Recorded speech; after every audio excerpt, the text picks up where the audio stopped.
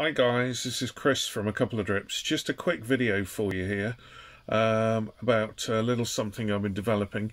When I first started editing A Couple of Drips, I really didn't want to learn all of the keyboard shortcuts for Steinberg Wavelab Pro 11, and so I decided that I would get a Stream Deck and use the Stream Deck as basically a keyboard extension for the keyboard shortcuts for Wavelab Pro. However, when I got it, I discovered that there wasn't already, to my surprise, an existing profile for Wavelab Pro. So I've built one, and I'm just going to take you through it. If you'd like it, there's a link below the video, and it is available to download for a donation of £2 or above from my Ko-fi page. As I say, the link will be in the blurb, so I'll just give you a quick run through it. This is the main page, the main menu. This has your navigation controls at the bottom.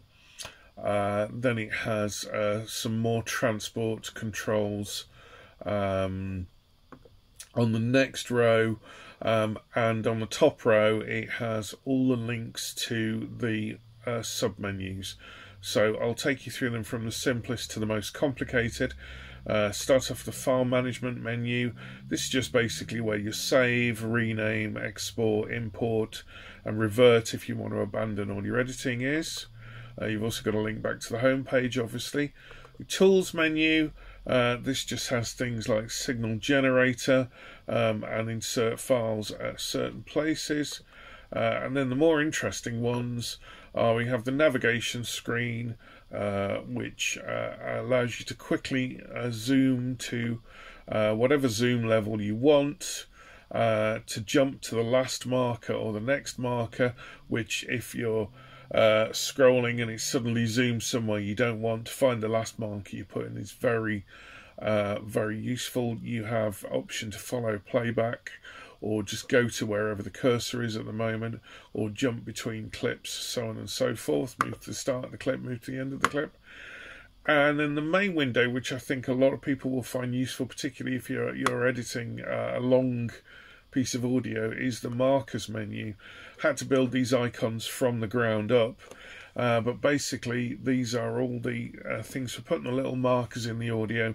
The one I tend to use the most is the pinkish 1/3 from the right, which is the exclude marker. So if there's a section where you've fluffed and you want to miss it, you can put these markers in on the original, and then when you render the audio it will exclude this section. So there's things like to bind the markers to the audio at the top, so you can bind it to the start or the end, or to the actual section of audio if you're moving things around, so on and so forth. You've got your things for your generic markers, which are standard markers that you can put label in, or your temp markers, which are the markers that don't save when you save the file, so beware of that. Playback markers, where you want to continue editing from, so on and so forth. So hopefully you'll find some of those shortcuts useful. I'm open to suggestions on the Ko-fi page if you have ideas of other buttons that you'd like to see added, or other features you'd like to see added.